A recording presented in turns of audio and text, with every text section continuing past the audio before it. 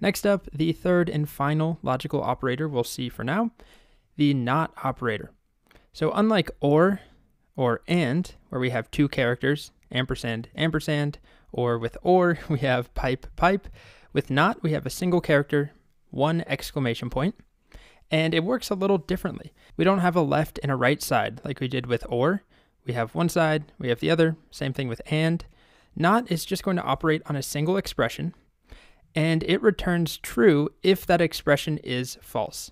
So we put exclamation point in front of some expression. If that expression returns false, when you have the not in front of it, the whole thing is now true. It kind of negates it. So here's a couple of very simple examples. We've seen null, which is a falsy value. When you put an exclamation point in front of it, we end up with true. Not null, true. Not zero, true.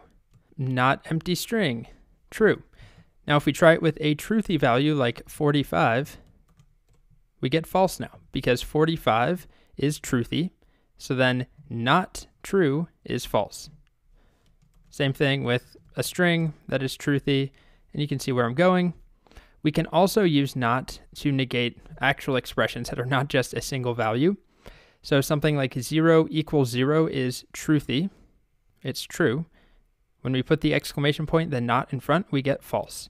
Or 3 less than or equal to 4, that is true. The exclamation point gives us false. The scenarios where you use this can vary greatly, and it's hard to show all that useful of an example, and I'll explain why in just a moment. All of these operators, and or not, along with the conditionals themselves, if, else if, and else, are really flexible, and there's often a ton of different ways of achieving the exact same logic or the same outcome, but you can write it differently. You can use nested things, as we've seen. You could use ands. You can combine certain things with not in order to make them work. So let's take a look at an example we saw earlier. We had the logged in user example where we were trying to check if a user was logged in or if this variable had a value, we wanted to do something. But now let's flip it and say that we want to check if there is not a logged in user so that we can boot them off the web page. They're in the wrong spot. They shouldn't be here.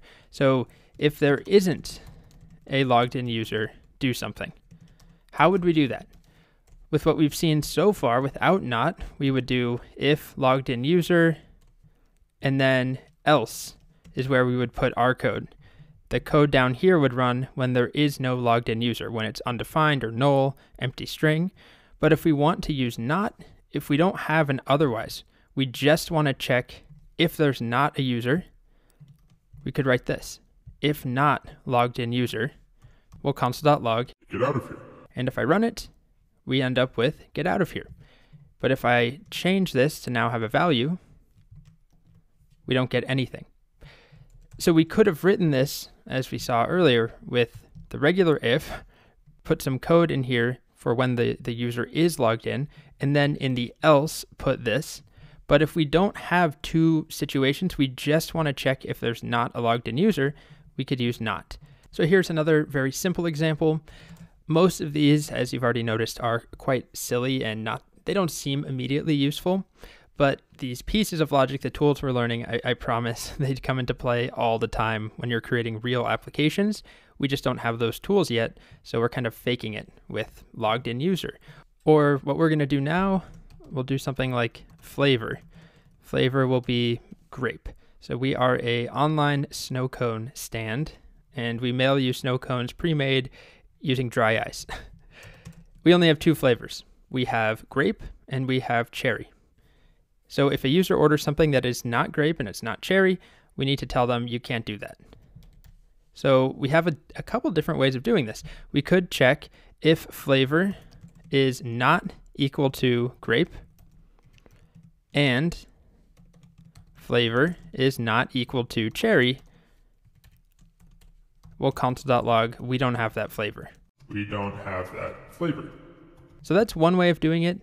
If I change this to watermelon, for example, refresh the page, we don't have that flavor. But if we wanted to write it another way, which is kind of what I'm getting at here, we have a lot of options. We could also say if flavor equals grape or flavor equals cherry, and then negate that entire thing with parens around it. We would read this as if not flavor is grape or flavor is cherry. So this logic is basically the same thing we wrote up here, the same exact outcome, or it's true in the same scenarios and false in the same scenarios, but we've written it differently. I definitely prefer, well, I think I prefer this one. It's easier, fewer operators, but this is totally valid. And remember, the way it works is that we have or, which is in parentheses. So if one of these is true, the entire thing is true. And that would mean flavor is grape or flavor is cherry. So if flavor is grape, this becomes true. This doesn't matter because it's an or. So the whole thing becomes true, like that. And then we negate that. So the whole thing becomes false. And then this code would not run. But if we had flavor was watermelon, for example, this is false. This is false. So this whole or becomes false. And then we negate that false, which gives us true. So let's make sure it works. I'll comment this one out. We'll console.log. We only have grape and cherry. Refresh. Right now we're using watermelon. Is that right? We only have grape and cherry. I change it to grape. No problem. We don't get that console.log. So it's not the most riveting example, but I wanted to show that we can rewrite things two different ways. I still prefer this one, but not gives us flexibility, and sometimes it is actually useful. But I just wanted to show we have flexibility. All of this stuff can be rewritten multiple ways. There's still further ways we could rewrite this. We could nest instead, but I won't get into that for now. So that is not the third logical operator, and, or, and, not.